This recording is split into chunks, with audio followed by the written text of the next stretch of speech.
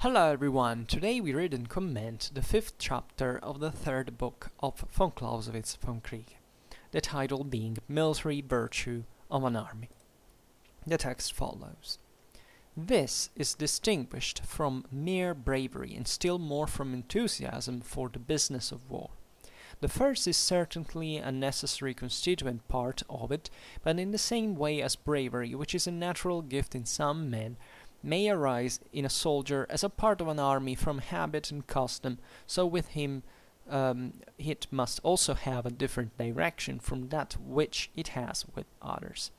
It must lose that impulse to unbridled activity and exercise of force which is characteristic in the individual, and submit itself to demands of a higher kind, the obedience, order, rule and method. Enthusiasm for the profession gives life and greater fire to the military virtue of an army, but does not necessarily constitute a part of it. War is a special business, and however general its relations may be, and even if all the male population of a country capable of bearing arms exercise this calling, still it always continues to be different and separate from the other pursuits which occupy the life of a man. To be imbued with a sense of the spirit and nature of this business, to make use of, to rouse, to assimilate into the system the powers which should be active in it, to penetrate completely into the nature of the business which, with the understanding, through exercise to gain confidence and expertness in it, to be completely given up to it, to pass out of the man into the part which it is assigned to us to play in war, this is the military virtue of an army in the individual. However much pains may be taken to combine the soldier and the citizen in one and the same individual, whatever may be done to nationalize wars, and however much we may imagine times have changed since the days of the old condottieri, never will it be possible to do away with the individuality of the business, and if that cannot be done, then those who belong to it, as long as they belong to it, will always look upon themselves as a kind of guild in the regulations, laws and customs in which the spirit of war by preference finds its expression. And so it is in fact, even with the most decided inclination to look at war from the highest point of view, it would be very wrong to look down upon this corporate spirit, esprit de corps, which may and should exist more or less in every army. This corporate spirit forms the bond of union between the natural forces which are active in that which we have called military virtue. The crystals of military virtue have a greater affinity for the spirit of a corporate body than for anything else. An army which preserves its usual formations under the heaviest fire, which is never shaken by imaginary fears, and in the face of real danger disputes the ground inch by inch, which, proud in the feeling of its victories, never loses its sense of obedience, its respect for and confidence in its leaders, even under the depressing effects of defeat. An army with all its physical powers inured to privations and fatigue by exercise, like the muscles of an athlete.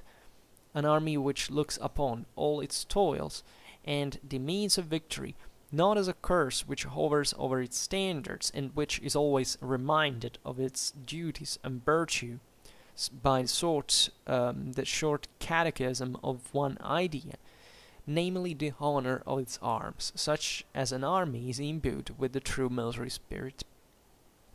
Soldiers may fight bravely like the Vendeans and do great things like the Swiss, the Americans or Spaniards, but without displaying this military virtue.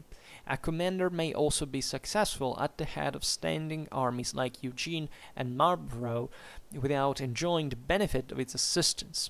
We must not therefore say that a successful war without it cannot be imagined, and we draw especial attention to that point in order the more to individualize the conception which is here brought forward, that the idea may not dissolve into a generation, and that it may not be thought that military virtue is in the end everything. It is not so. Military virtue in any army is a definite moral power which may be supposed wanting, and the influence of which may therefore be estimated like an instrument, the power which may be calculated. So today we comment actually just the first half of the chapter, because it's very beautiful to read it all in one row, but I think it's important to conceptualize the division that von Clausewitz in fact operates as. If you read on fundamentally, von Clausewitz starts explaining after this expressly now how to produce these military virtues in an army, right? So to see how this develops concretely and how you can cultivate it in a way, right? As moral forces are naturally largely escaping the control, especially when they are part of great masses that are exposed to very complex systems, and we can't dominate this naturally, even if we are the commanders completely. But the point, though, is that these are military virtues, as von Clausewitz says, that can be developed over time, that can actually lack, that are measurable in a way, right? That are not completely, although they are moral forces, as we've seen also from the previous chapters, they're not difficult to objectivize for a person in the measure that at least makes you understand whether you're dealing in this case with a seasoned army, right, or if you are just with in front of rookies, and this naturally has an impact in the theory of the art of war and how war is waged. And von Clausewitz also introduces, or at least explains better from previous chapters, the let's say, or from previous books also, right? Because here it even resumes these concepts of the military virtue and the individual fundamentally, and how they there are certain specific characters that must be combined in order to have a good man of war, right? But here distinguishes even better, and throughout all the chapter, actually we'll see it better next time, the obvious difference that we stress all the time between the soldier and the warrior, right? We are facing a historical period in which, for some reasons that we don't have the time to explain, that the concept of warrior, right, is being superimposed to the one of soldier, as if that was actually a positive thing or even an effective thing in the first place. And it was a real thing. I've heard many military men who both this terminology and naturally that didn't know much about von Clausewitz in the first place, and that stressed these things because of essentially political reasons, right? It's not about a realistic awareness about the theory of the art of war as such. And let's always stress that this work has literally nothing to do with pretending that being part of the military actually equates to understand these things automatically speaking. This is also a very low, cheap, superficial way of interpreting war that is extremely widespread today, that is just looking at the emotionalistic side of war. And in fact, probably it's from this background that the concept of warrior is being revived, right? Because that's such a primitive and easy and instinctive concept that it comes out immediately, and it actually doesn't help a great deal, right? And when you see all these supposed experts that talk about, what those few things you need to do to be successful, like in war as much as in business, all this stuff, it's disturbing, because certain things can even be fair, but the concept is that if you get down to very simple elements and you pretend that this is somewhat a magic formula that will fix your life, not just a wage war, but just fix your life, right? Well, it's much easier, by the way, to fix a life than fix war in this regard. So I'm sorry, but that will neither work for fixing your life, because guess what? If it was that simple, we would already figured that out. This is not to say that you can't take good examples, even good advice from people who reason with on this level of horizon. There's still some wisdom somewhere, but this is virtually insignificant when you have to deal with with war, with the theory of the art of war, and with military history as a whole. And I mean, the military experience in terms of, understanding, or, hoping to understand at least well enough what happened in order to draw a lesson, right, a practical lesson from it that goes aside, just stay alert and try to be, always more active than, a step ahead of your enemy. Yeah, but, that's a word, right? How this translates into reality is sometimes you simply can't do that, right? So there are certain situations in which you're done for anyway. And this is important because you realize if you cross out the failure equation, there is not just the risk in it, but I mean the concept that things can always go wrong even if you make the best choices, right? And may theoretically also go at the worst, independently from that. That's an extreme, right? What's somewhat absolutistic, but what you need is not a set of notions, of behavioral, tips. What you need is a sound lifetime of learning about this stuff. And it doesn't matter whether you're a military man or a civilian, right? It's obvious that the military man is advantaged in this, as von Clausewitz makes pretty much clear. But at the same time, there is a level of understanding that naturally has to do with the rank, for which, as contrarily wise to what we like to idealize for moralistic reasons. I don't know how well, I don't know even precisely why driven as such, and why eventually objectivizes some sort of factual reality. The individual soldier, the common private, is frankly the person that, albeit maybe suffering physically the most, I mean, from a materially the most, let's put it in this way, is actually the person that knows war the least, right? And there is a reason why we have a hierarchy in the military, and there is a reason why, commander-in-chiefs are also taught and trained in a specific way that has to consider a much broader reality than just what happens, the range of action of an individual soldier. But we must keep doing this all over the place, right? Telling always, even look at movies, right? It's the same old story. It's the timid young man that goes to war and looks at how horrible it is, but at the end of the day makes it to become a hero. That's the nutshell, right? Of our narrative about what we would like to know about war, and then we say, oh well, there is the one who didn't make it. Let's remember, let's always remember. Yeah, then not even studying history, not even studying politics. Guess what? Studying military action is not enough. You should be consistent with going on, understanding why that happened in the first place, going at the roots of the political causes of that, passing through all the chain, which is an excruciating pain in the sense that you have to learn an enormous amount of stuff.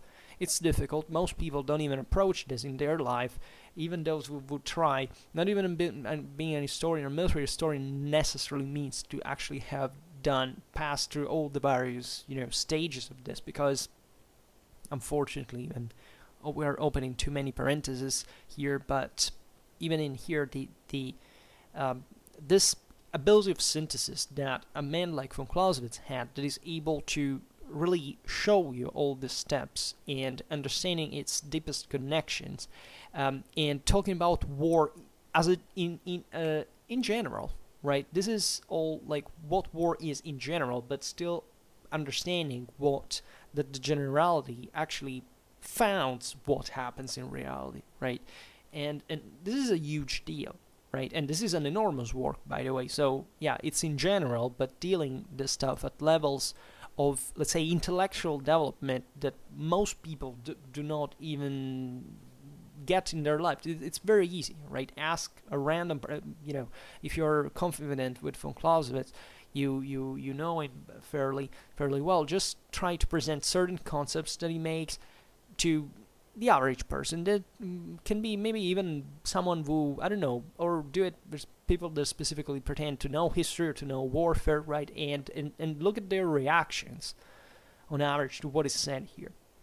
these are not immediate intuitive thoughts. This stem from a very complex and long it's actually, yeah, it's complex, but it's also fairly simple overall. But still a chain of passages that all stem, in the case of von Clausewitz, also from a massive direct military experience, but also a massive military historical study, right? And this is, I think, as an introduction, it's worth to address as a to express in the first place, because of this thing being introduced about the thing of the warrior, right? Von Clausewitz starts this chapter, Military Virtue of an Army, saying that the military virtue of an army, is distinguished from mere bravery, right? And still more from enthusiasm for the business of war. This is also another slight prejudice that exists, is that, people who win, it's because they are brave, right? And this is also kind of a warrior tribal-like mindset, in the sense, what does the warrior have to prove? In tribal society, warrior societies were. When I say warrior society, I don't say that civilizations are not military like, right? This is not the point, right? That's what culturalists say, and that's disgusting, frankly.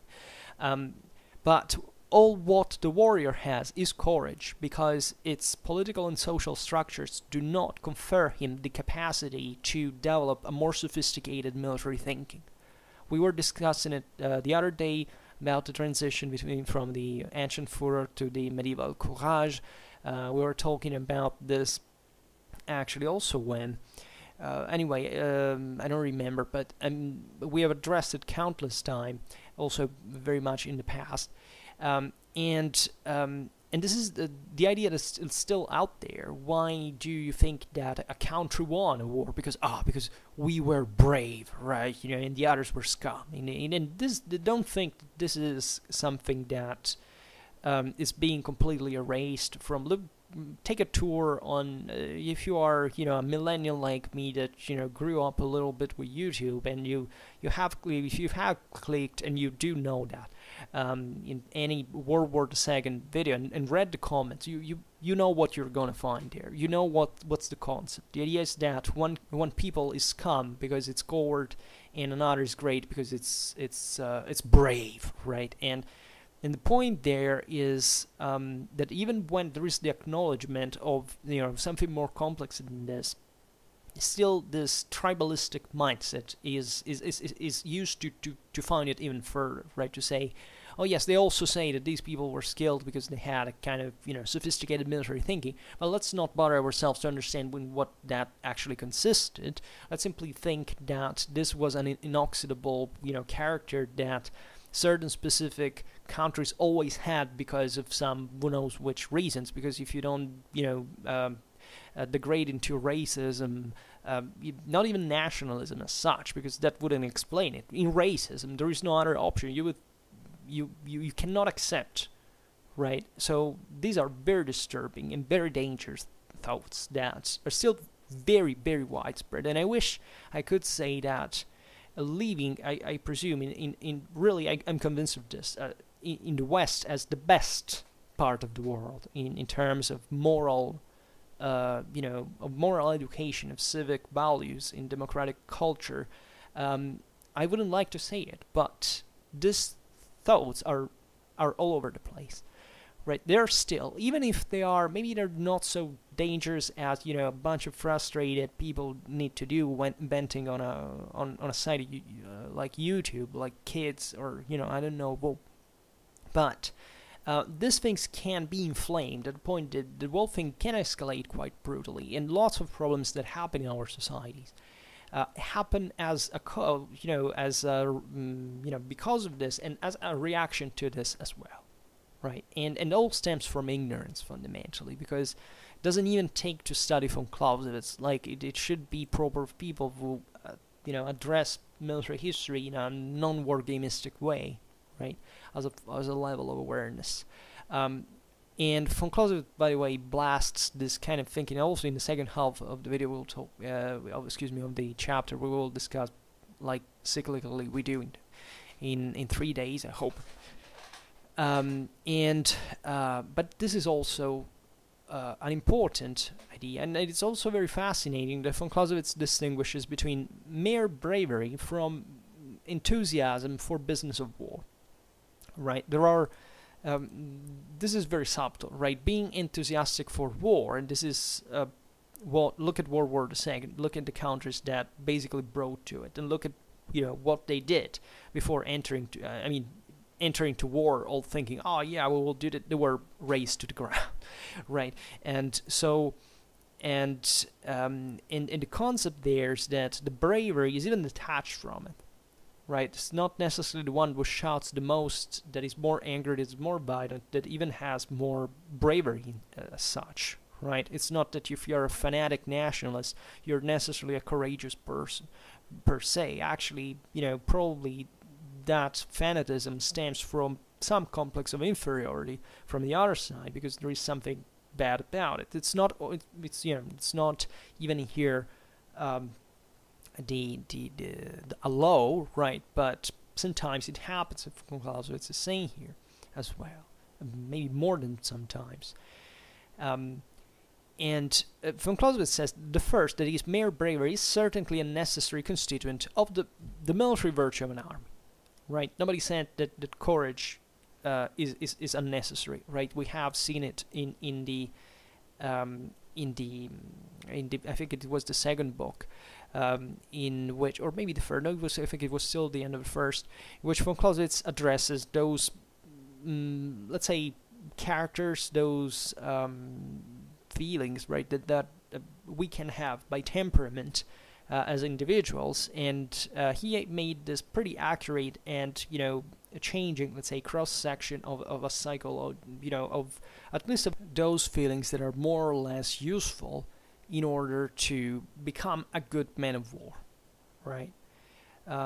And definitely bravery is part of this, but von Clausewitz also showed us that albeit it's kind of noble, right, to sacrifice yourself in this form of courage and etc., that is not necessarily leading you anywhere if you don't couple to it some other very important characters. First of all, courage itself should be essentially not just an easy. There are different forms of courage, right? There is the very easily excitable one, so the guy that can literally run after do something extremely dangerous, but then being consistent with it for a long time, or even just doing it the thing without any other ability, like intelligence, that will make him crash anyway again somewhere.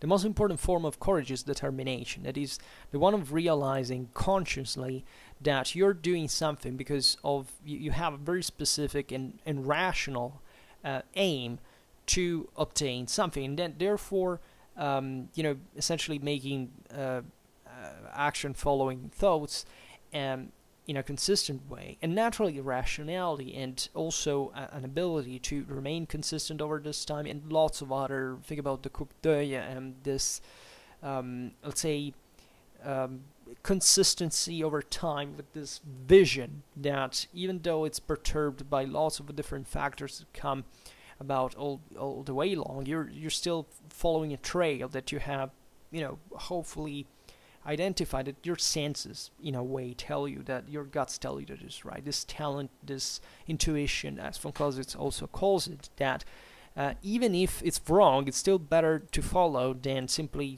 going back and forth and making the whole thing going nowhere, right? And in bravery here, von Clausewitz says that here we were talking about the military virtue of an army, right? And von Clausewitz said, but in the same way as bravery. So bravery is also needed, right, for the military virtue of an army. And he stresses it's a natural gift in some men, right? It's essentially a matter of how you were raised and the other characters, even genetics. I mean, something that all the living experiences, all what has shaped you in that way, right? And that's something that is also learned, and it's not fixed, right? You can change over time, right? There can be, even think about ages, right? The age of a soldier is very important, because you can't ask a soldier with 30 years old to do the same thing that an 18 years old would do, right? There are many psychophysical reasons for this, and this is also how, in fact, in more ancient times where societies were simpler, this was more evident even as a functionalization of the army. Now it's somewhat different, but still so.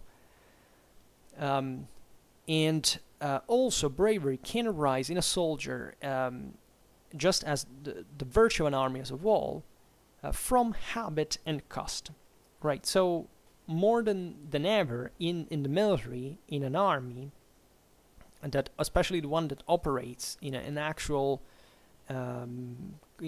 combat, this military virtue basically, I mean, in combat and non, I mean, just in a campaign, right? Not just like training, that is definitely doing that in part as well, but more like the actual business of war, the actual waging of war.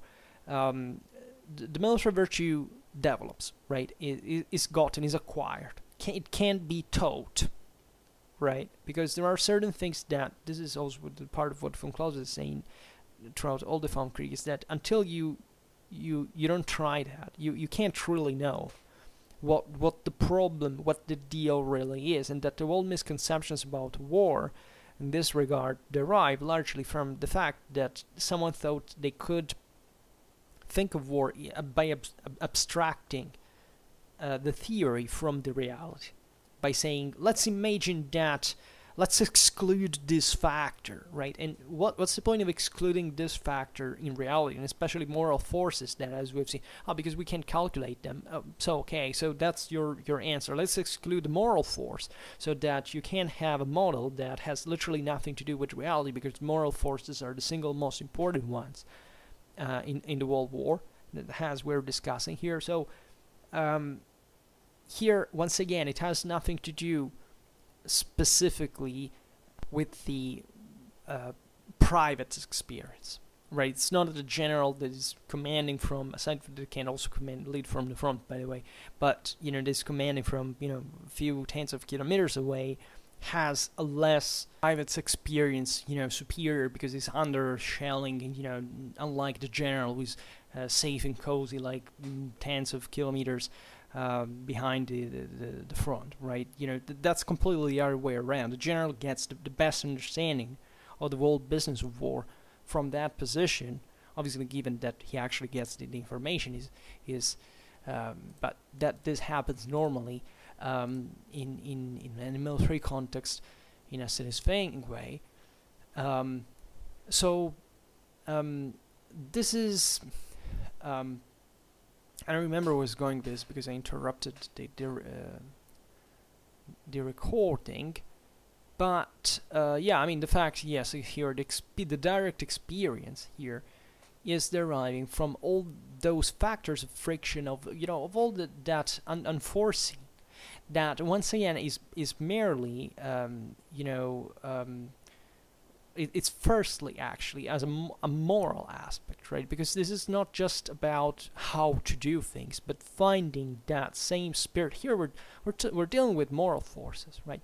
You must not just know how to solve a problem, you must have the morale to stay there, to stand there and do what you have to do, no matter what. And that's the single most difficult thing, right? It's not disjuncted from the material side of the story, but without the moral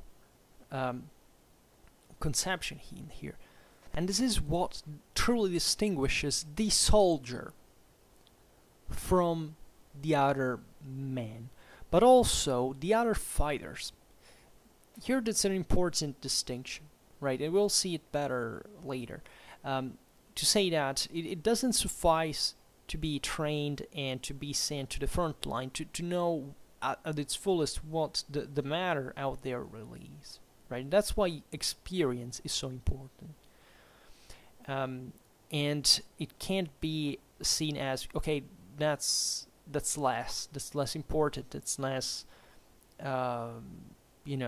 somewhat secondary. You can't pretend that this whole thing has not to do with that.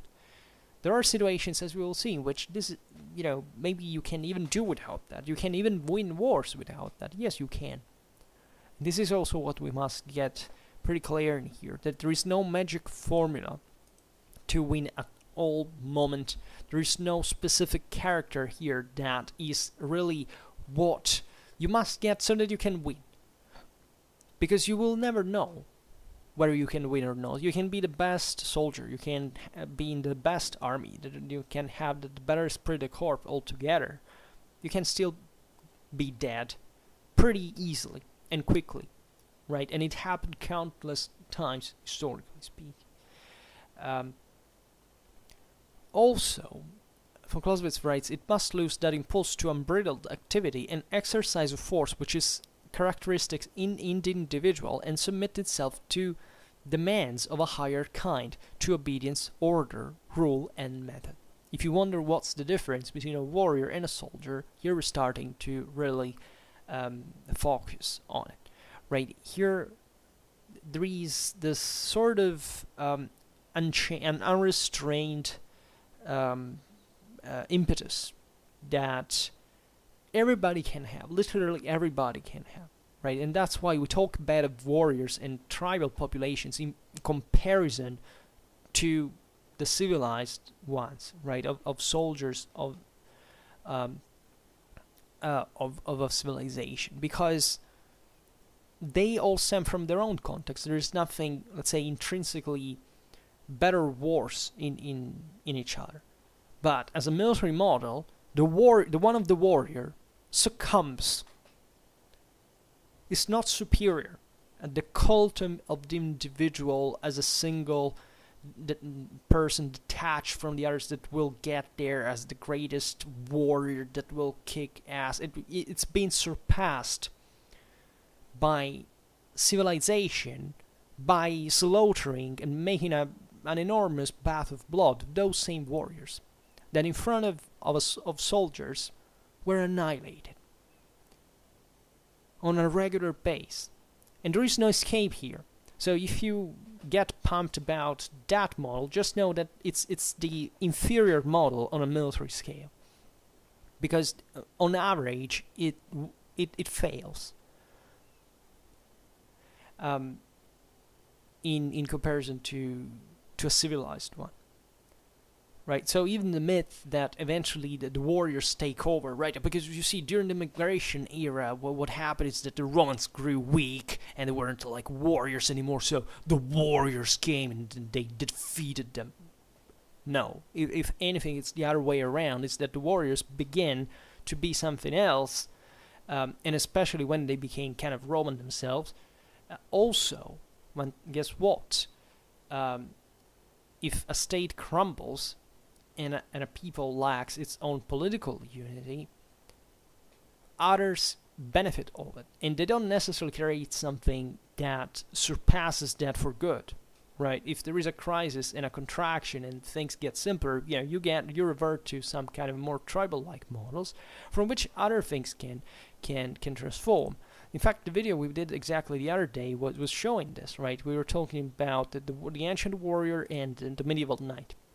The medieval knight is not a soldier as we would define. It has a lot of elements of warriorhood and of soldierhood. I don't know even how to define this, but it's evidently better than the warrior as a model, because that world medieval civilization was definitely more advanced than the tribal one from which it had partly originated, and what got it also, you know, kind of a more effective way, stemmed from civilizations that were, you know, above that. So, also, the myth of, you know, the warrior that eventually always wins because it's the pure good one is something historically wrong. Even if you look at the establishment of the Romano-Germanic kingdoms, they largely passed actually through the ostracization from power at best, for not saying the extermination sometimes, of those who opposed the centralization and this kind of more you know, more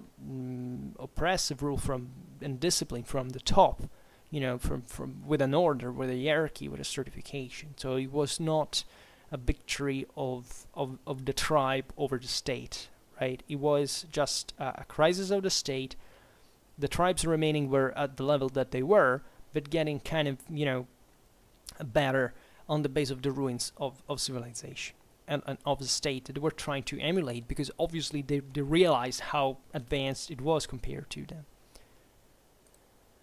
So von Clausewitz then, and what is that makes the difference here? Of course, this demands of higher kind, as he calls them, that are obedience, order, rule, and method.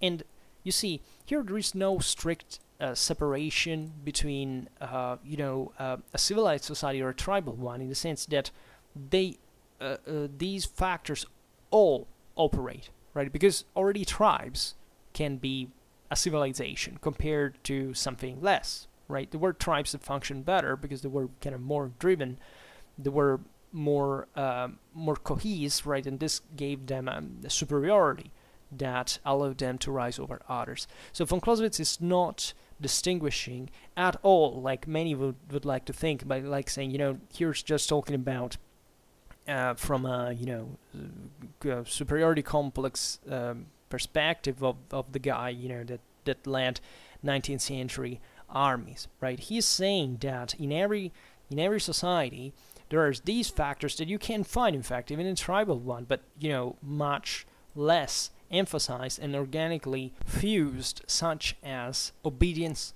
order, rule, method, right? You could say, oh well, these things already existed everywhere.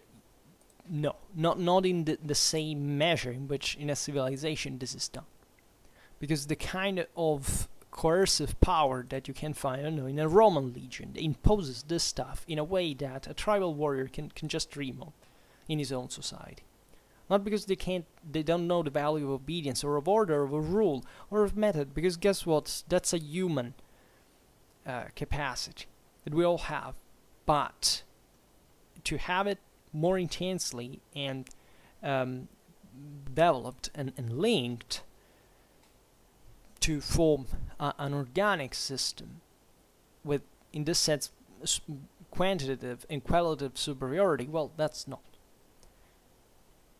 And von Clausewitz writes, enthusiasm for the profession gives life and greater fire to the military virtue of an army, but does not necessarily constitute a part of it. So that is also to say, of course, professionalism is an important turning point when you think of what is that makes an army effective. There is, in this sense, if something is repeated over and over again, naturally there's going to be a fluidification of how an army works, and a greater dedication and commitment and in confidence with the whole business.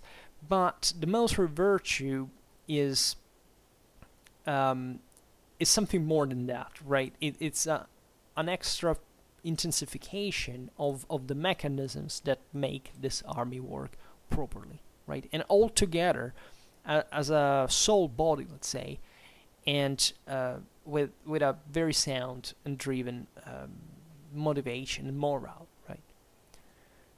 And von Clausewitz writes, war is a special business, and however general its relations may be, and even if all the male population of a country capable of bearing arms exercise this calling, still it always continues to be different and separate from the pursuits which occupy the life of a man.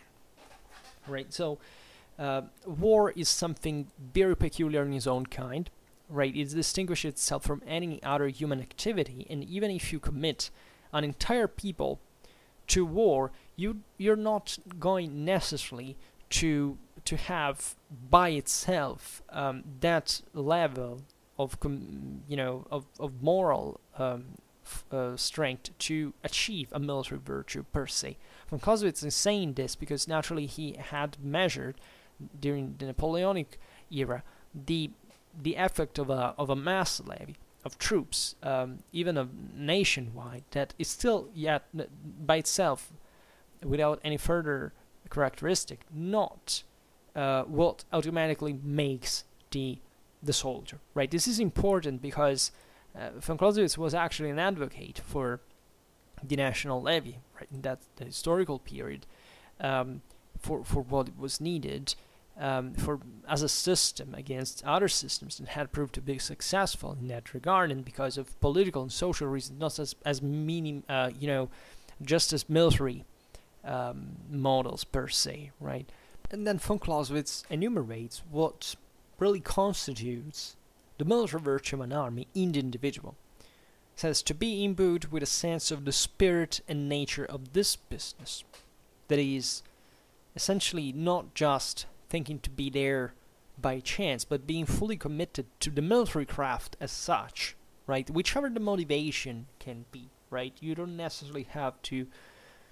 Here, there is no absolute specificity, but in the moral commitment, that's why we are dealing with moral forces in these chapters. Then to make use of, to rouse, to assimilate into the system the powers which should be active in it. That is to say, it's not just about saying, okay, let's do this, let's go.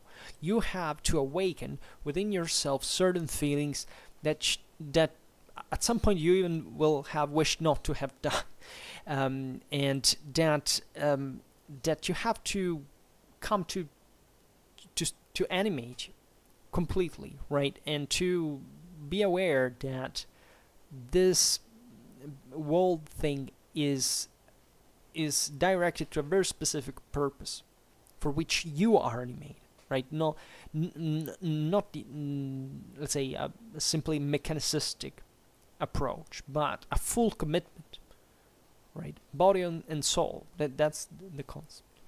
Then through exercise to gain confidence and expertness in it. Yeah, because even if you manage to get imbued with certain feelings, this has nothing to do with the breaking point that you may suffer virtually at every moment during the campaign, in the sense that you may not be cut for it anyway, and dramatically so, right? So don't think that people who escape or they're just cowards in the sense, or that there is a martial law, etc. It's a huge business. Think about the psychological pressure of risking your life constantly, and think of what this whole thing means overall. You're going to die there, and you know that, right? At least you know it's a pretty risky business, and chances are that you will.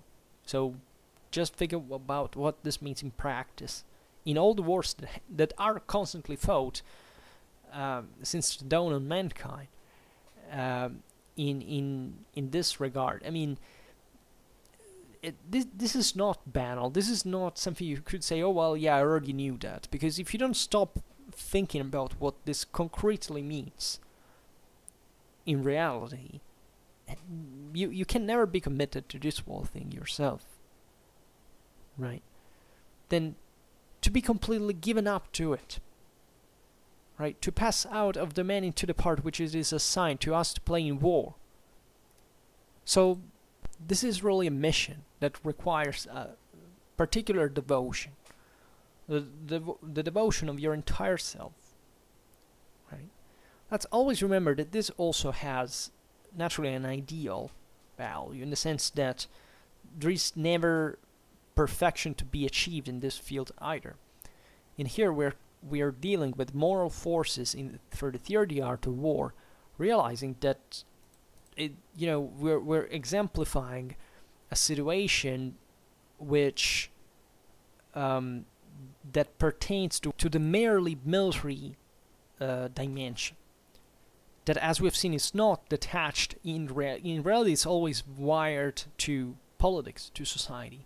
But if we were to abstract this for didactical sake and saying, okay, let's think about what the military would need for itself just for a moment, and then thinking how this descends in the real world as a consequence, while it's connected to all these other reasons, you realize really also even why, think about betrayals, think about desertion as a reason. What is it that is motivating you to, not just to go back, obviously, but what has motivated up to that point to be there in the first place? And war is dramatic, possibly and probably more from this point of view than from a strictly physical one. even if it, the physical strains are much worse, but the moral one can be overwhelming at the point it's actually much worse, and much more often than we think. This is also from Clausewitz insists on that. This is not to say, oh well, I will be scared at that point, if I come out of it there, that everything will be fine. Hell, we know that this is not true. That there are huge implications in a mental state where to have participated to certain actions, even just as enlisting. I mean, I'm not even talking about the fact of looking at the horrors of combat per se, but there is all a commitment that you have to explain in the world cost that this means for you. And it's not easy, but the military historian must know this thing as much as the commander must know these things, right? There is no... these are all factors that count eventually in how you're leading this man. So that's also why who these men are makes a great difference. Then von Clausewitz writes, however much pains may be taken to combine the soldier and the citizen in one and the same individual, whatever may be done to nationalize wars, and however much we may imagine times have changed since the days of the old condottieri, never will it be possible to do away with the individuality of the business. And if that cannot be done, then those who belong to it, as long as they belong to it, will always look upon themselves as a kind of guild in the regulations, laws, and customs which the spirit of war, by preference, find its expression. Right? So even if the time as war and politics and society change, the commitment of the individual to this task never comes less per se, right? And this is reflected in the esprit de corps, right? So this military virtue, right, passes from the individuality to the collectivity of the army, right? From the individuality of the soldier to the collectivity of the army. And this cannot be, in fact, conceived without the individual commitment per se, right? So these are forces that tend eventually to work as if they were all by themselves, but they always stem naturally from the individual commitment, right? This thing can break down suddenly, right, because of specific situations, especially when you bring someone in an army that has no motivation whatsoever. You can't keep him by coercion in it, but that will require many more forces. It will have to compensate for this lack of individual commitment, and the disasters will eventually break down much more violently than before, because it's as if there was a negative force there that is tearing the whole thing apart. You have to counter. But we will see these aspects especially in the next video. And von Clausewitz then writes, this corporate spirit forms the bond of union between the natural forces which are active in that which we have called military virtue, right? So all those actions of commitment and of development and of devotion find essentially an amplifier, an amplification within the esprit de corps per se. So within the esprit de corps dwells this military virtue, and that's where you can cultivate it further. So it's as if this body had a moral on its own, right? The army has a moral per se, right? It's always composed by many people, but still they all interfere with each other at the point that there is a coherence, a cohesion, and a substance to this whole system. That it's as if it live on its own, right? and it's a corporate spirit. And von Clausewitz writes, the crystals of military virtue have a greater affinity for the spirit of a corporate body than for anything else, right? So you can't pretend either to, let's say, obtain a great result, not just in the military, but also in life, if you don't feel yourself as driven as a part of a whole, right? You can't be just an individualistic take. That's what a warrior, with its egoism and charisma and selfishness, would do. The warrior essentially fights for himself. The soldier fights for the army, which is a wholly different thing, and it's extremely more powerful and coherent and systematic than what a warrior fights for. This is where the great mistake actually stands when you think about why a warrior is, a surpassed model, that it should not find place in our society, if not to great danger of the same.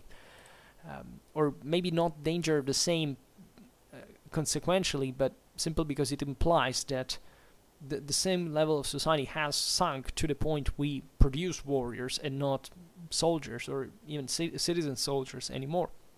Here there is an important distinction also between citizen and soldier at the same time. There are excellent soldiers in this regard that know nothing about civic values, right? Being a good soldier doesn't mean being a, democratically educated person. There are great soldiers that were the greatest comebacks of humanity in this regard. So even the respect, for example, we constantly attribute to the soldier per se, is, you can praise the nobility of certain feeling of courage or bravery, and by the way, what the hell do you know whose grave you're standing in front, most of the times. But if these people were fighting like for exterminating another one that had, for reasons that are pretty morally debatable in the first place, why should you separate as a human being, as a thinking being, that commitment to the mere military prowess of it? Right, where's the deal, right? Are you a warrior yourself? That is, you tried that just to the fact, oh, look at that guy. He took 50 men together with him before dying, right? You're okay, but what was he fighting for, right? You can admire him legitimately, but respecting simply the fact that he's dead, so we should think they were all alike, they were all fighting for their country, right? Yeah, they were doing that. No, they were not all fighting for that country, because that country at that point could have been a totalitarianism, and you have to deal with that. And no, it doesn't work, once again, with the fact that, if you go to work under totalitarianism, it's because you have been just forced to do it. Because totalitarianisms, guess what, affirm themselves because people bring them to power, always. And there is no government that can hold without that control. So never underestimate the responsibility, affiliation, and the responsibility, in general, and the affiliation of every soldier also to the political mandate that they're serving. Right? You can't disjunct the two things unless you're not basically dissectioning and killing the theory of the art of war per se. Right? That doesn't render, it's not very flattering for your understanding, and this is not just the military one. Right? But this is a complex, it has a lot of implications. We should really, should find the foolishness to make a video about, a thorough video about this topics, because it sounds always as if, I say that, and eventually I never expand, as if, I wasn't fully explaining what I mean, or trying to demonstrate more directly what I'm talking about, but we may do it. Then von Clausewitz writes, an army which preserves its usual formations under the heaviest fire, which is never shaken by imaginary fears, and in the face of real danger disputes the ground inch by inch, which, proud in the feeling of its victories, never loses its sense of obedience, its respect for and confidence in its leaders, even under the depressing effects of defeat. An army with all its physical powers inured to privations and fatigue by exercise, like the muscles of an athlete, an army which looks upon all its toils as the means to victory, not as a course which hovers over its standards, and which is always reminded of its duties and virtues by the short catechism of one idea, namely the honor of its arms. Such an army is imbued with the true military spirit. This is a beautiful, beautiful phrase that addresses in a crescendo many important aspects. Starting from the apparently the what wouldn't appear actually as the least trivial, but in proportion they are. It starts from physical ones. It says that army that preserves its usual formation under the heaviest fire. Right? Once again, why do they do that? Is it because they're just piled well and they don't change? It's obviously because they're driven. It's obviously because they know they're dying under the heaviest fire, but they will maintain formation anyway. Why? Because they fully understand what that is going to bring. If they remain united, there are many more chances not to die than just running away under that heavy fire. Right? This requires this is probably a moral force, of course, but it's a deep realization, right? It really requires your full commitment and devotion. This is not something you can think by saying, okay, well, just lose some money. Here you're going to die, but you're still going to do it for statistically. It's a game, it's a gamble, right? But for the wall, because you're tied to the wall, and there are more chances for you if the wall succeeds, even if you sacrifice yourself for it, paradoxically, than if you destroy the wall as such. Then this other very important aspect, an army which is never shaken by imaginary fears. Imaginary fears are all over, right? We all have imaginary fears. There are so many mottos and quotes you could write. Caesar. These are all concepts that date back to the ancient world. People fear mostly what they don't know, right? And in front of the real danger, the real threat, they say, okay, well, okay, but what about my imaginary fear, right? And they lose track of reality. So if you have found yourself in such situations, and the media function a little bit like this, because you see, those are informations that project to you, sometimes all what you know about the world.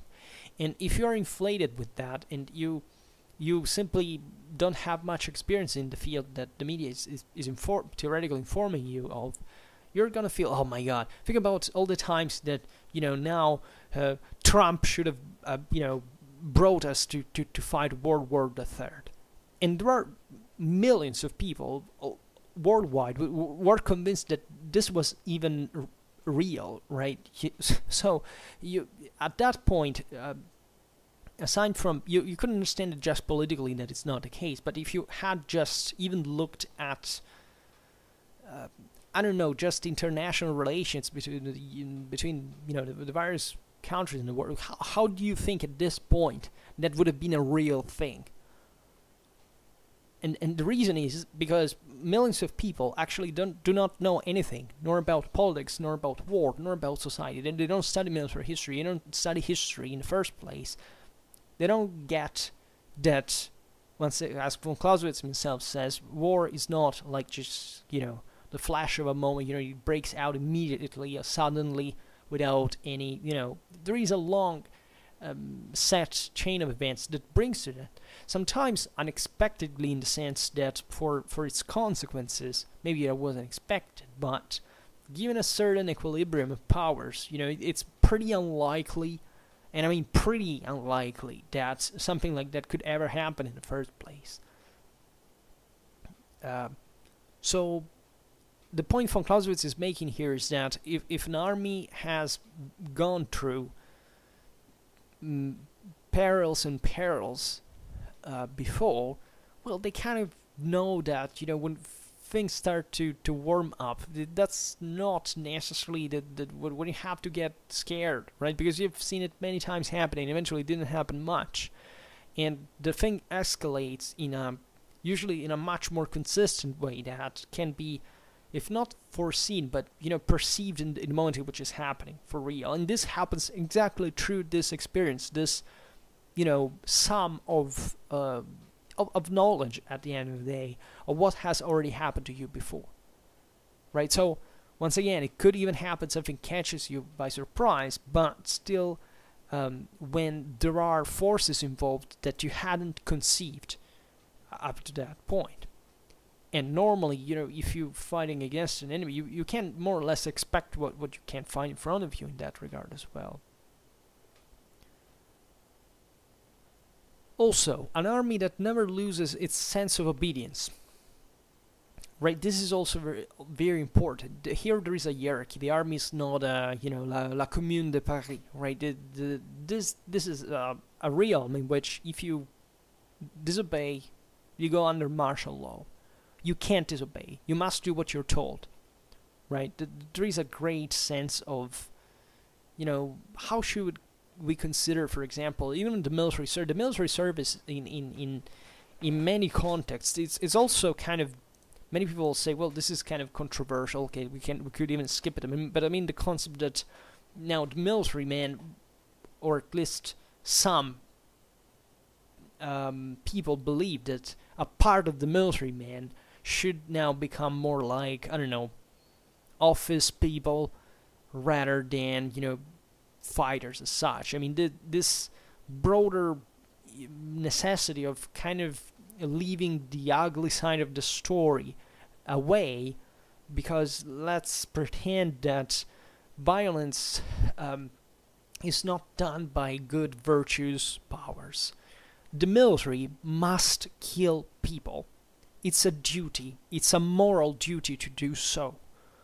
Right? It's not an option. It's not something you can say, well, we can fight wars like trying to kill less people. Von Clausewitz starts the Vom Kriege exactly stating that it's an idiocy in humanitarian terms to pretend that in order to spare people's lives, you should kind of fight a softer kind of war, right? The less bloody war, the least bloody war is the quickest.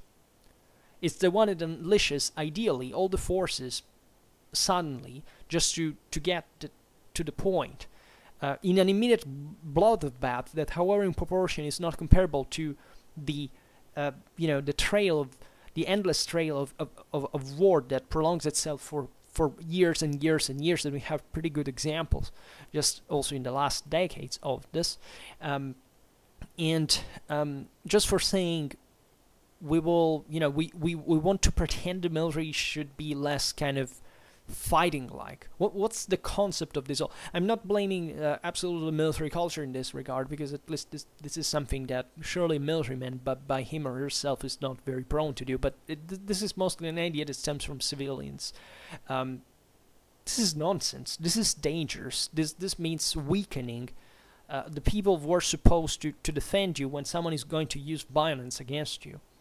This is a huge deal, and we have found actually some examples even just recently, without bringing now to the fore the event. But what's the point of creating a society where you want to conceal the inherent violence that exists in the political option, if not by essentially letting that violence loose, because authority is needed to control violence, right? That's the point.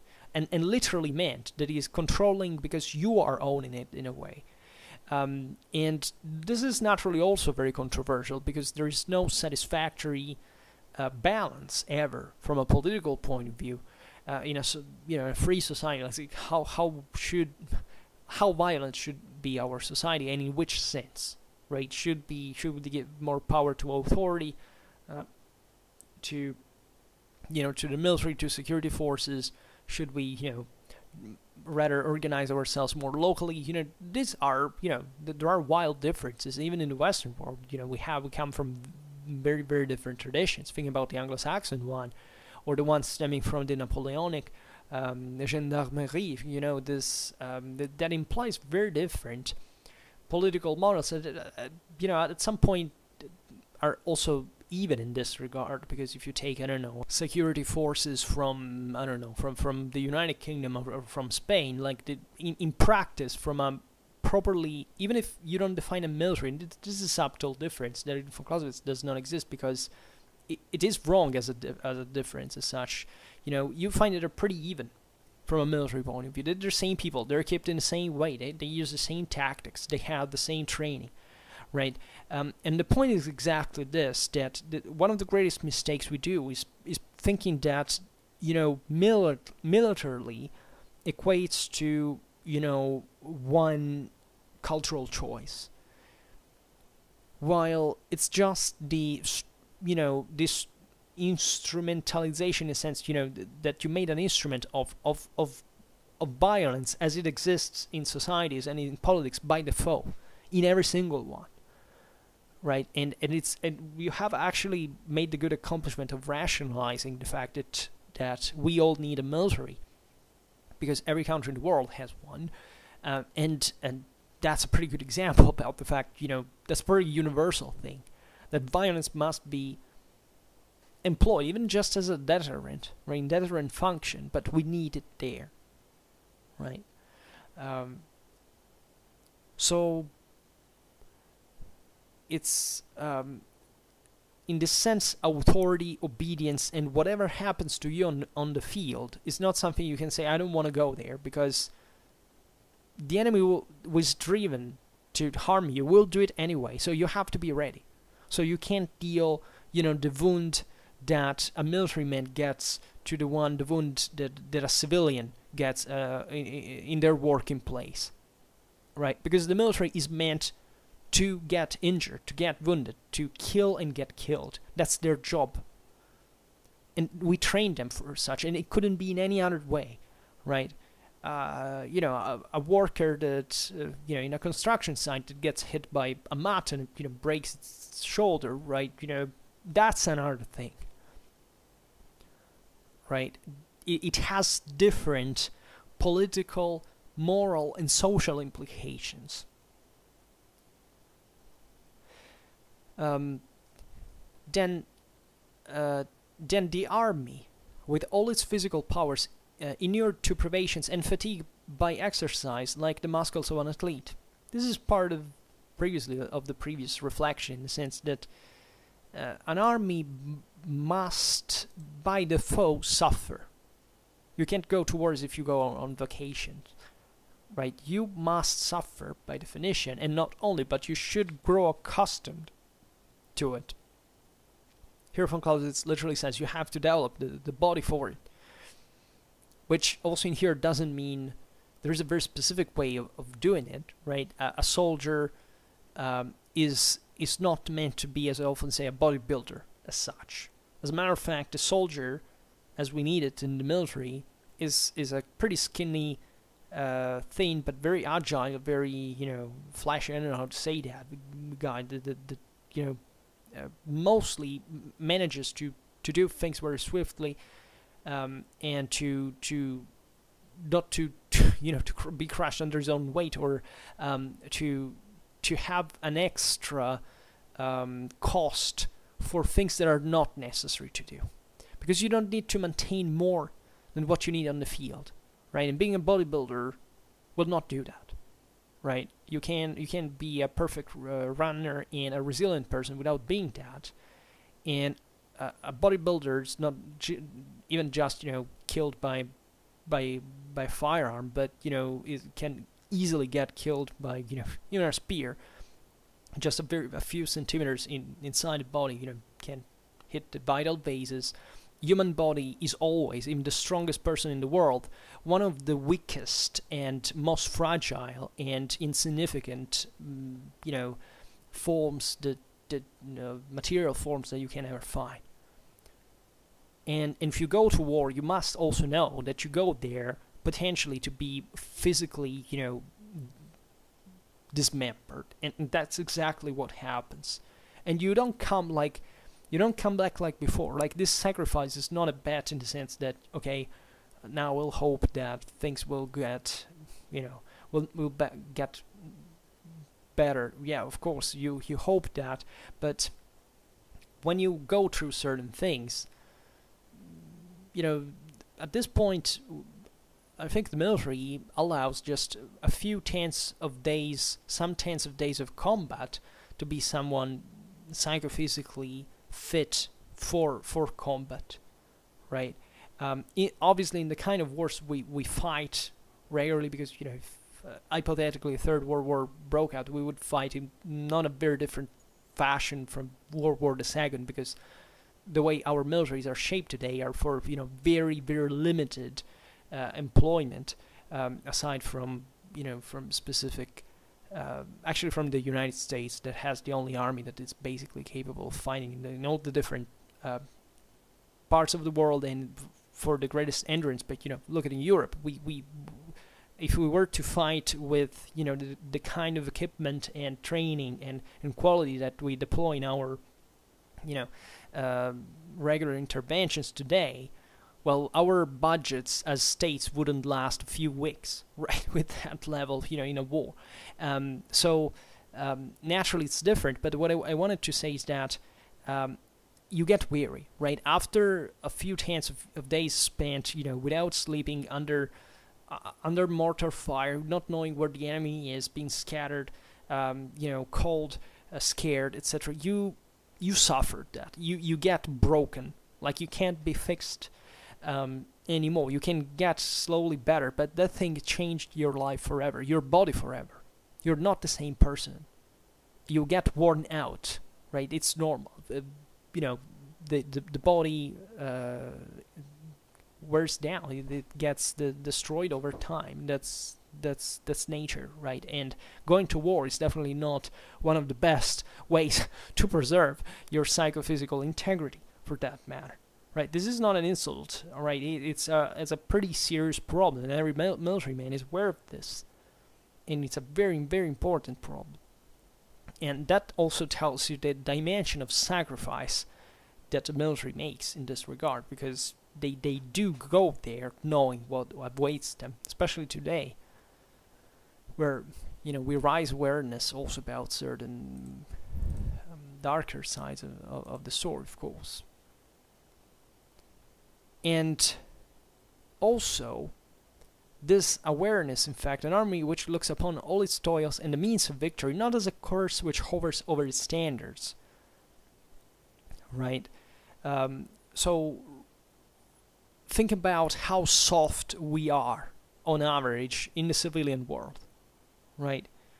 I had a tiny military experience, and in that time, my mindset changed forever. Like, I see things now in a way that I can't even think what a full military man of career can see, because that is mind-blowing, right? And if you look at the sheer inertia and laziness and weakness and cowardice and logical, rational, intellectual inconsistency of the average person is, civilian world worldwide, wherever. This is not a saying the military is better or worse. This is saying the reality is like this. Like, as a civilian, you're not pressured as much as you are in a military training and in a military life, right?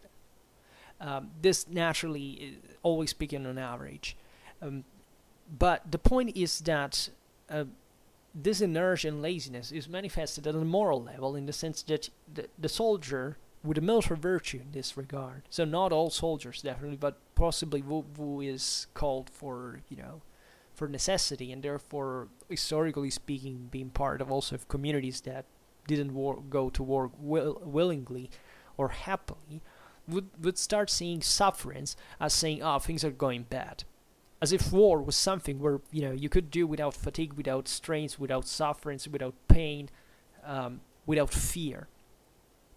well, the person who is not virtuous, militarily speaking, will think that there is a curse on the army for that reason. The expert military man sees that, the virtuous military man actually, sees that as we're doing well, because we're really consuming these resources, we're really doing what we need to do. And the way we should value all of this and its outcome is it's on very different basis, right? And also, this beautiful terminology now, von Clausewitz says, a virtuous army is the one that is remembered just by one idea, right? One word, and it's a very simple one. That is the honor of its arms. When we talk about honor, militarily speaking, this can have historically many meanings, but what von Clausewitz addresses here is the universality of this pride in this Priedekorps, and in the sense, in the love, unconditioned love that the military has towards his army, right? This exists also at very different levels, right? It can be more or less instinctive, right? The brotherhood in arms is, it's witnessed also at its strongest and at its simplest, though, in its more, passionate sense, in small units, right? The honor of arms conceived from a general's point of view is a much more enormous deal in terms of political and social consequences, and in this sense is also much larger. But the whole thing is enough to keep in the military virtuous army the whole thing together, and in basically rendering all of the sacrifices worth, including death, as we have seen before, even at the point of self-annihilation. Think about the old guard of Waterloo, right?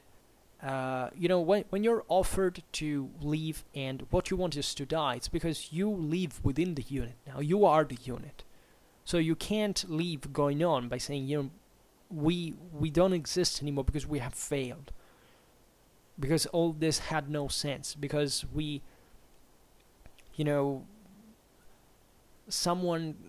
think that someone has suffered the same thing we did, because nobody can know that. Well, this is also interesting if we could debate it, but just to make you understand the depth of such sense of honor, the honor of arms that is has had many uses, right? Also, also out, in fact, of the military sphere per se, but that is something that exists within, and with which that represents the true military spirit, right, in a virtuous arm.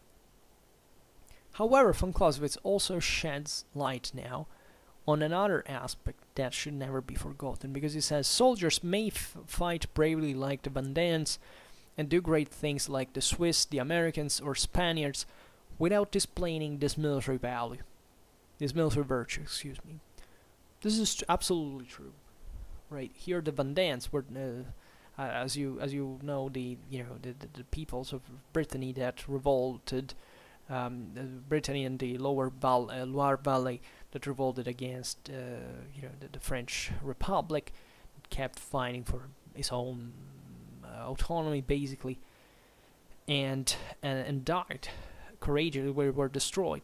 In a way, the Swiss here is referring to I think broadly not just the 15th century, but also probably 14th and 15th century. The Americans, as naturally the rebels to the English. The Spaniards, I presume here quite clearly at the time of the Tercio, right? But von Clausewitz says this all can happen necessarily, let's say, without military virtue per se. Like, you can find very brave peoples that are not necessarily these ones. I mean, he made this example by stating that you can find great examples of value, and there are different shades of this. It's obviously that the Tercio, for example, had a military value, a military virtue, right? Excuse me, I keep saying value instead of virtue. Military virtue in the way we have described. Also, the Swiss in the 15th century had, differently from the one of the 14th in many ways. But the point here is be aware that you can win even if you do not actually display this virtue, right? The virtue here is the optimal, right? It's what von Clausewitz said, this is what a true army should be about. But true armies, in fact, in reality, are something different, right? There is always a maximum and a minimum. Also, it's difficult in this regard to, right? It's not there is a level beyond which you have reached an absolute level of virtuousness, right? This thing swings all the time, and also the greatest army can break at some point, and not being up to the task. So this all depends on the context. Also, von Clausewitz says a commander may also be successful at the head of standing armies like Eugene and Marlborough's without enjoying the benefit of its assistance. That is to say, there are certain military systems that are very well developed up to one point, that kind of go on by themselves, but that do so because there is an apparatus behind it to make it work, that also are commanded by the same. We'll see next time better the role of commanders in this that can, compensate in terms of, especially in what would be called as conventional warfare, right? Instead than fighting against guerrilla, the greatest influence on the troops. Their armies may not have this military virtue per se, right? There may actually not be anything specifically virtues about certain victorious armies per se. Yeah, they kind of worked well, but let's not exaggerate, right, about their cohesion, right? Naturally, even for Eugene's and Marlborough's armies, this is debatable in a measure.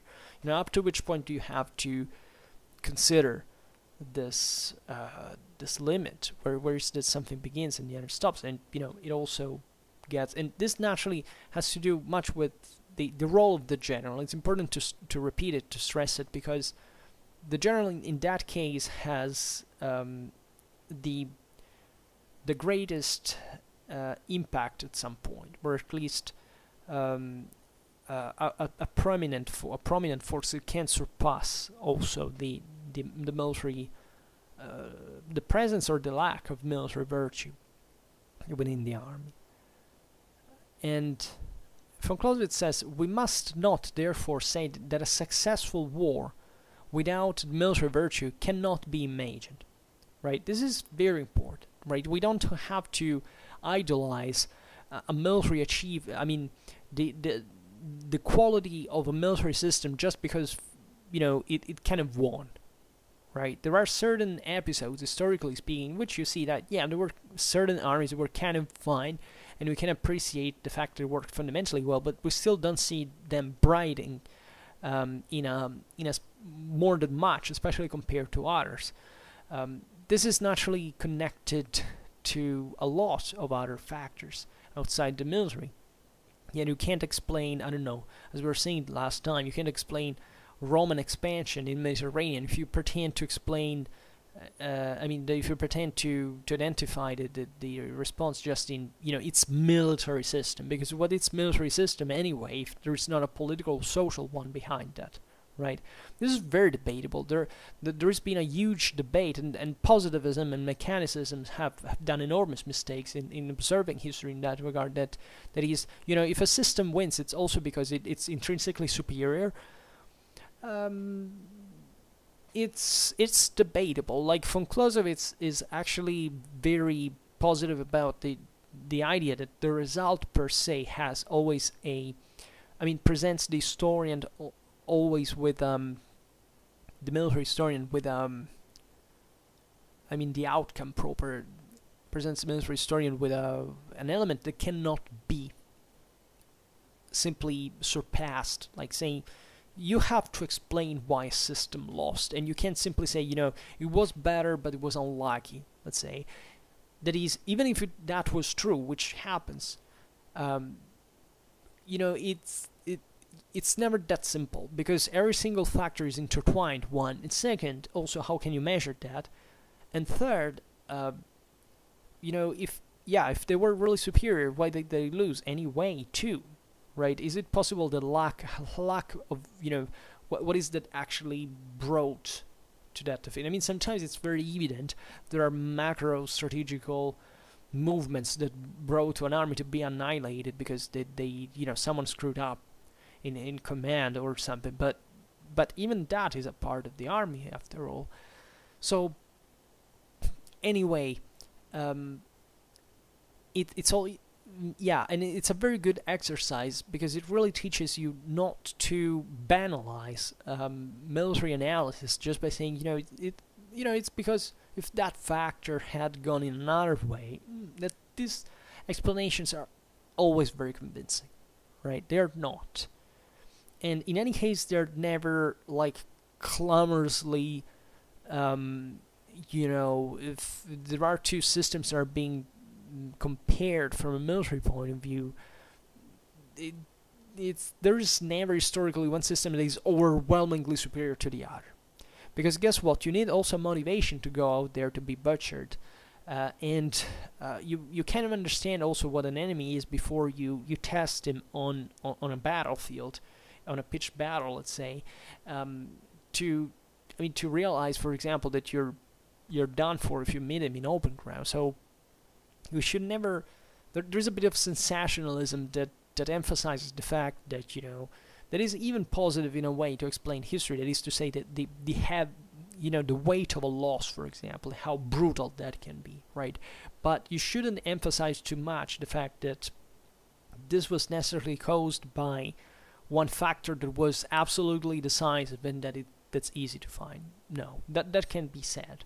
Not even on some of the most successful military models. There is always, and especially if you make a serious historical inquiry, always something that tells you, what, yeah, this thing fared pretty well, but if you look at all the various things that could happen after all, or might have happened that we can't see from the sources, for example, well, you know what, maybe this is not so excessively different or radically determining, right, as we were thinking it to be. And von Clausewitz then says, and we draw special attention to that point in order the more to individualize the conception which is here brought forward, that the idea may not dissolve into a generalization, that it may not be thought that military virtue is in the end everything. This is very, very, very important, right? You can't think that, and von Clausewitz says, it is not so, point. So this remark is great, right? You can't find even the greatest army ever being destroyed. And not necessarily this thing will pass through a something exceptional from the other side, because seeing it like that, it's like highlighting it's as if you had a flat view for which you had to make emerge the single factor because you can't explain it otherwise. And the reason why you have that flat view is that you don't realize how flat it's actually not, how you can't really determine what the hell was going on and how many factors were interplaying at the same moment, right? This is what military history teaches you. Military history homogenizes, let's say, all this thing by showing you that military differences are very relative within the dimension in which war is waged, right? And von Clausewitz writes, however, military virtue in an army is a definite moral power which may be supposed wanting, and the influence of which may therefore be estimated, like any instrument, the power of which may be calculated, right? So, yeah, this basically means that it for these moral forces, we have to, looking at the previous chapters, we have to count them as individually non-decisive, right? They are all part of a greater whole that is in part impossible to understand, but that in part can reveal us the importance of every single of these aspects without let's say disjointing them and pretending that one factor is rationally isolated conceptually isolated from another, right? So okay, today my English I think was terrible, but next time we will see on how to get this military virtue practically, but for now we'll stop it here. But this was a very dense chapter, and I think it has a lot to say, and when we will complete it we will understand it better. Anyhow, for now we'll stop it here, and I hope that you enjoyed this video. If you did, please share it, otherwise leave a like or subscribe to my channel if you're interested in my upcoming contents. And for now, I thank you heartily for listening to me. I wish you a nice time and see you next time.